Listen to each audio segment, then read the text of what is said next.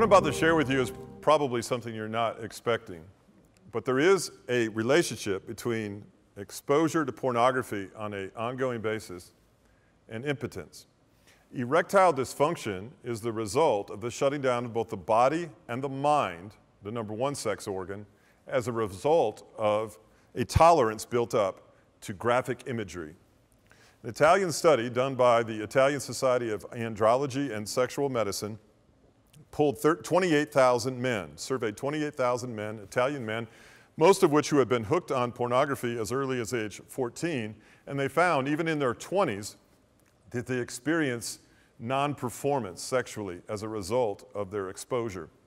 Europeans are not unlike other nations of the world who have issues with pornography. German men lead the way with 34.5% of addiction to pornography.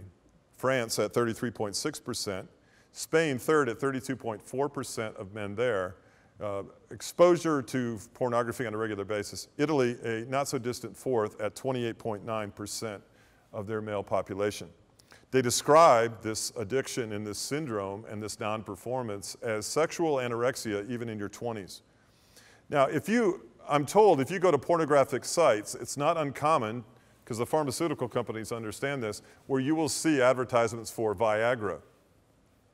What is this saying to us? They're saying that we're destroying ourselves. We're caving in upon ourselves, becoming lovers of self, and setting ourselves up for the very body that was meant to be sexual, distorting that sexuality and shutting down on itself. It's time for a candid wake-up call. If you've gotten to the point where your habitual behavior has resulted in the shutting down of your brain and your sexual organs to perform, we have crossed a line, and we crossed it a long time ago, probably early in childhood. The fact of the matter is, you have proven, as any addict has, you have the inability to step out of that behavior on your own, and you're in need of someone to help you.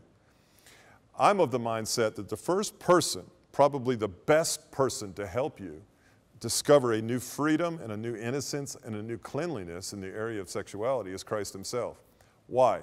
One, he was involved in the creation process where he actually created men to be sexual beings. Two, he knows the importance of it in a man's life. And three, he became one with all the sin of mankind, including that of pornography and sexual immorality. If you put him on the case and you allow him to intervene and teach you and instruct you and help you to heal, he will do that. There's hope still for you found in a relationship with Christ.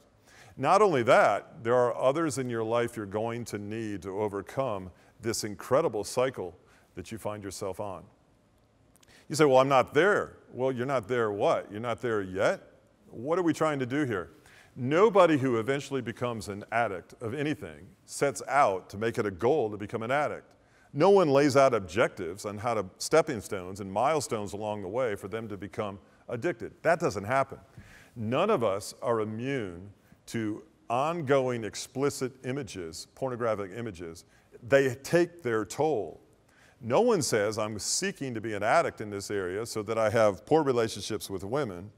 I treat them as objects. I have inability to communicate with them. I lack the ability or wherewithal or willingness to be intimate.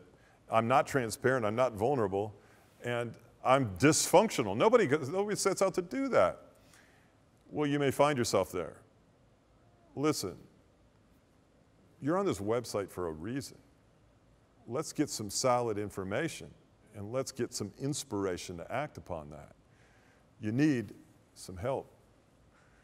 You're involved in something, you lack the ability to exit on your own.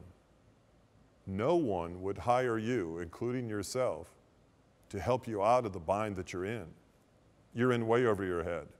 You're into the area of spiritual darkness. You're into the area of manipulation. You're into the area of being a great victim and a pawn in a great strategy to rob you of your soul. And in fact, in part, you're giving it away.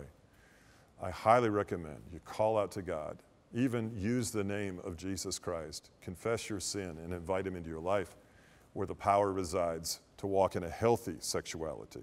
I encourage you to do that. There is a relationship between porn and impotence.